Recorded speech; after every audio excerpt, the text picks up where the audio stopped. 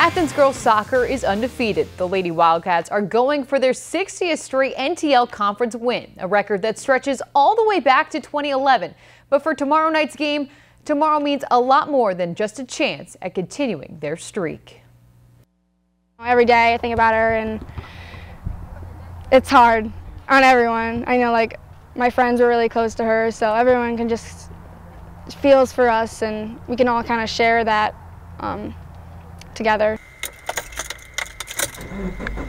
And it's still hard for Hannah Reed. Her oldest sister, Sarah, was driving her car on the way back to college just 3 years ago. The 18-year-old and former Wildcats soccer player had just graduated from Athens that past spring. It was a morning similar to today. The rain was falling and Sarah lost control of her car. This week in 2012 forever changed the Reed family. It's a lot of emotions, you know, since it was just 3 years yesterday, but it's going to be a great experience for everyone because, you know, she held a big impact on the team, and even if you didn't know her, it's just everyone kind of feels for our family, and so I think it should be a good game. It should be a lot of fun. Fun. That's exactly what Sarah had when she played soccer.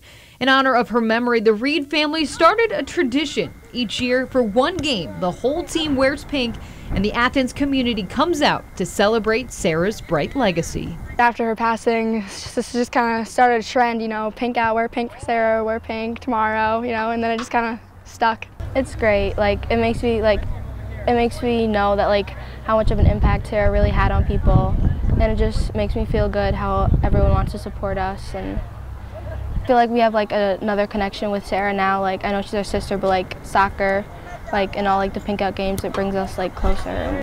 For her sisters, Hannah and Leah, the two current Wildcat players, now have a bond not just with Sarah, but with each other every time they step onto the field. Well, it's gonna be hard, but you know, seeing her and like seeing that we have each other, you know, it'll make it a little bit easier on everyone, I think, and us as well.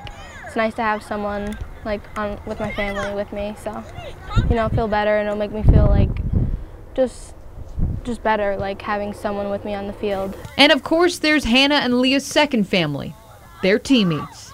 If I didn't have them, I probably like wouldn't be able to play. Like, they're there for me all the time, and that's really appreciative of them, you know, and I'm thankful to have them all there for me and my family as well. For tomorrow's game, Athens will host Northeast Bradford at 5:30. And remember, wear pink in support of Sarah Reed and her family. We'll all have her in our hearts and on our minds that day.